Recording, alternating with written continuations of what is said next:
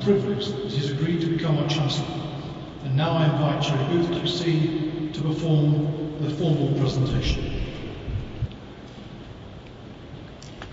On behalf of the University, I present you with the Declaration of Office and would ask that you pronounce your acceptance of the role of Chancellor of Liverpool John Moores University.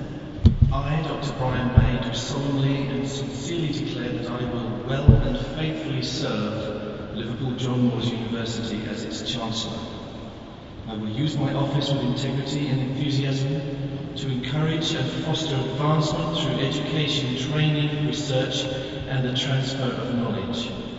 I am committed to the collective aspirations of our students and staff to dream, plan, and achieve, and to supporting Liverpool John Moores University in its ambition to be recognised as a leading university with a reputation for excellence in everything that it does.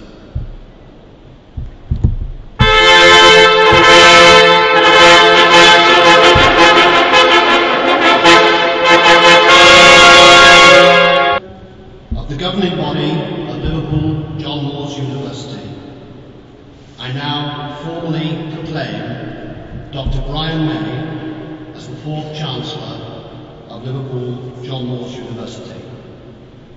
Chancellor, congratulations and welcome.